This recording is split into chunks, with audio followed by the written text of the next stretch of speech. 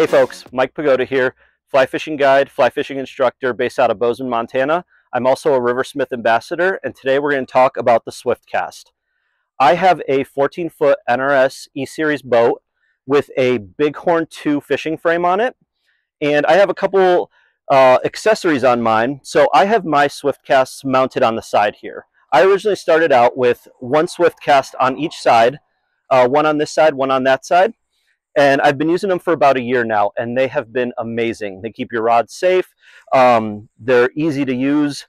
They have little cinch downs for your reels that go over the reel, so keeps everything tight and in place.